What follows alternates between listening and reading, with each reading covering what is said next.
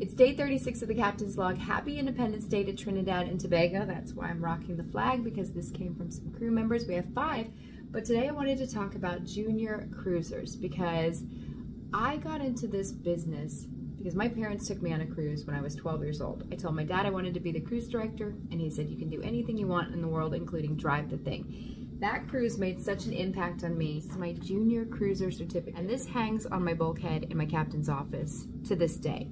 Now, the reason that I'm bringing this up is because I got a letter from one of our junior cruisers. His name is Robbie, and he's 13 years old. What blew me away is he took the time to handwrite me a letter.